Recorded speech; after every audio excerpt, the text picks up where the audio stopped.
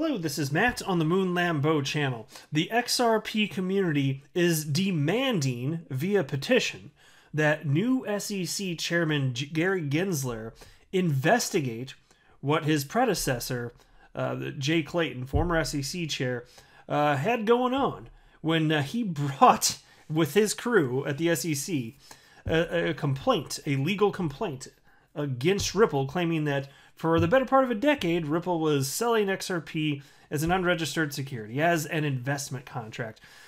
Well, mind you, Jay Clayton and also William Hinman, who was at the time a director at the SEC, both Jay and William had clear, let's say, monetary benefits. I don't even know how I want to word this.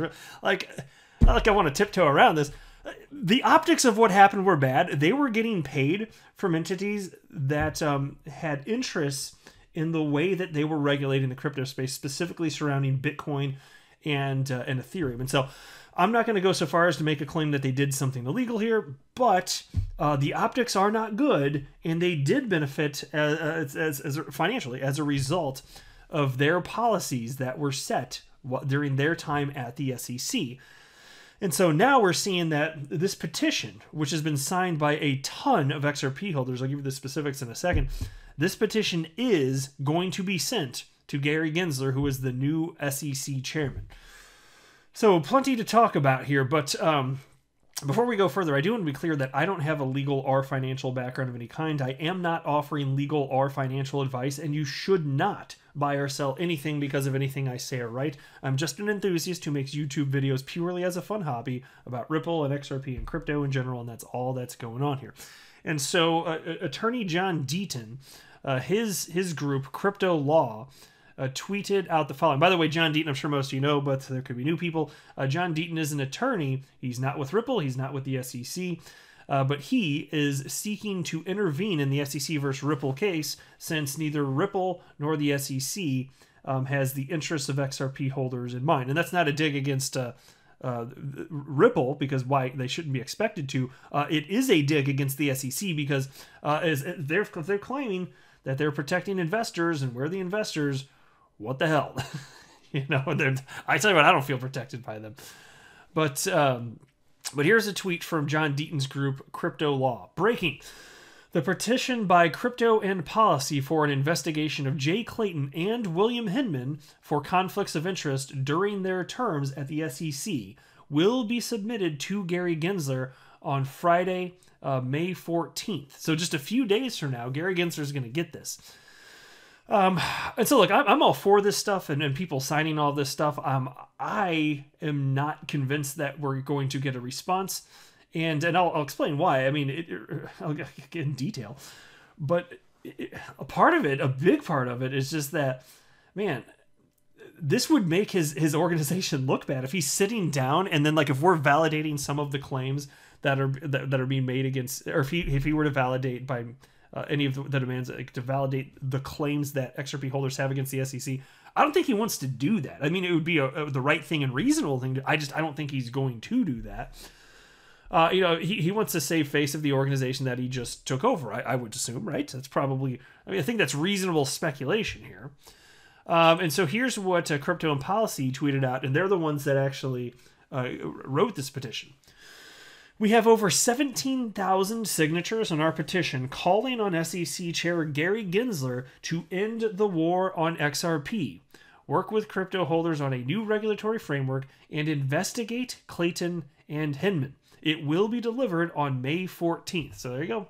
Just a few days away. And John Deaton, he retweeted that tweet from his group Crypto Law, and he shared the following. Here's his perspective on this. Some people think that these types of things, he's referencing the petition here, some people think that these types of things make no difference. I disagree. XRP holders got the attention of the New York Times. Pulitzer Prize winning investigative reporters are starting to pay attention. Let's try and get Gary Gensler's attention on Friday by signing. And so here it is here, and I'm going to cover at least some of this thing. It's somewhat lengthy here, but I did want to touch on some of this. Over the past few months, evidence has publicly mounted, which raises serious questions about the motivations between the 11th hour charges brought by the U.S. Securities and Exchange Commission against cryptocurrency innovator Ripple Labs and two executives in December 2020.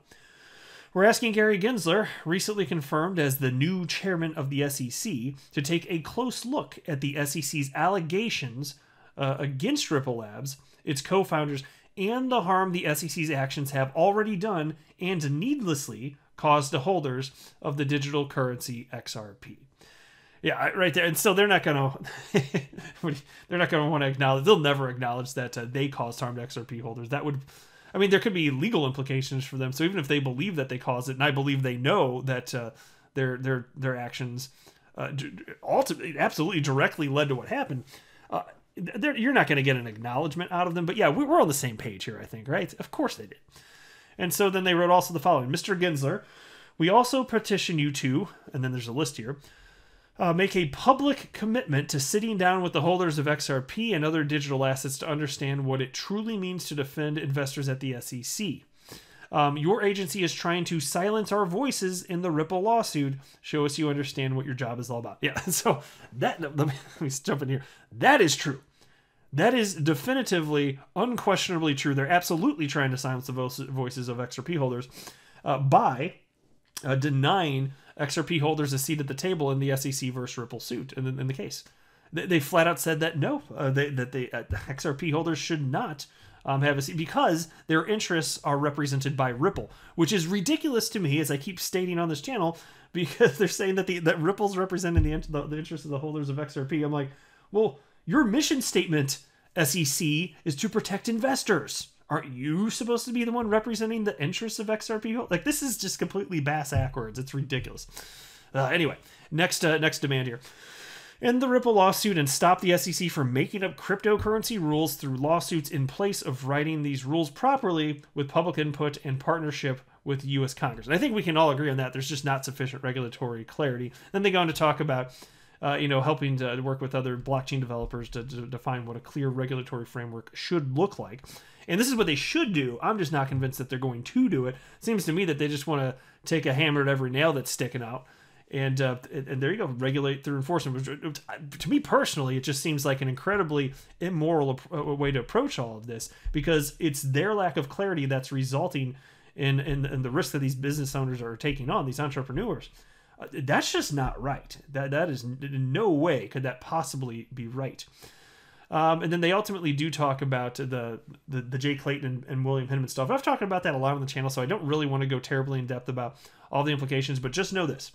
Jay Clayton and Bill Hinman, they have made a lot of money as a result of the policies that they set in place during their time at the SEC, thanks to their partnerships that they had, including, in the case of Hinman, a previous employer.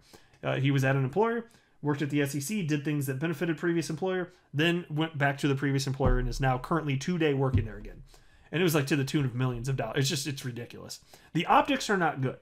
They're very bad, in fact. They're very, very bad.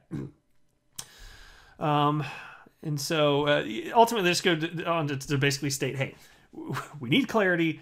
Let's figure this out. Let's have a clear regulatory framework. And so, like, the vast majority of all this, I think that really everyone listening would be on board with the vast majority of this here. And so I'm just being honest with you and real. Like, I don't think that you're going to get a response, but I also agree with John Deaton that this isn't some sort of waste. We're drawing attention to this. Stuff like this draws attention, and it does make people at the SEC also feel the heat. Like, they know that we're here, not too happy with them, and everything adds up. Every little piece, every little moving piece to this puzzle, it matters tremendously.